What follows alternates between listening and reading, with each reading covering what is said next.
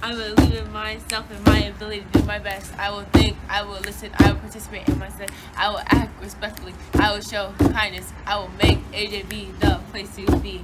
For this day will not come again. Drop the mic. Hey.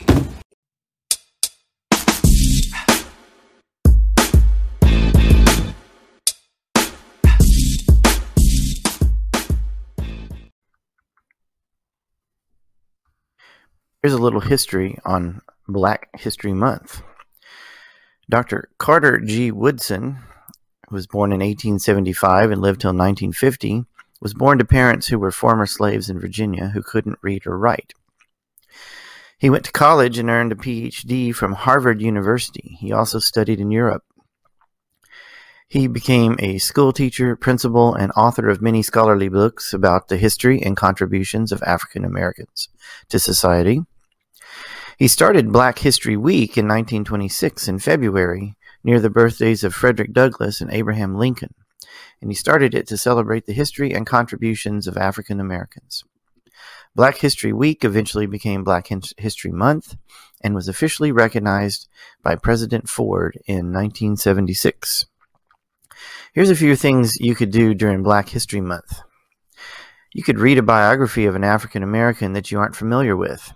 Some interesting examples would be Ida B. Wells, Harriet Tubman, Sojourner Truth, and Frederick Douglass. You can study about the Underground Railroad and learn the paths that slaves took to freedom. You could listen to a recording or watch a video of Martin Luther King Jr. giving a speech on civil rights. You could pick a subject that you're interested in, like art, music, science, business, education, and research the contributions made to that area by African Americans. You could discover the history of African Americans in your state or community.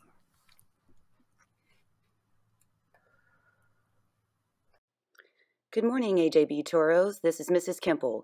In honor of Black History Month, we will be featuring a book trailer during our morning announcements every day with books by African American authors, with African American characters, or books about Black history.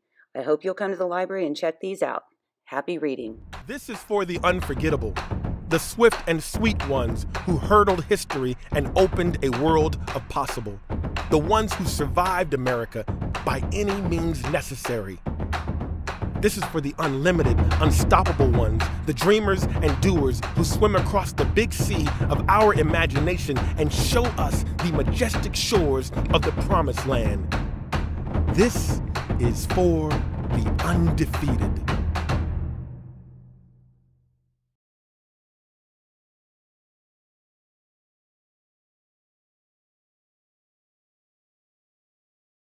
This week's Toro Sports News.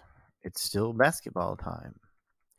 The Lady Toros basketball this week will play Miller Middle School.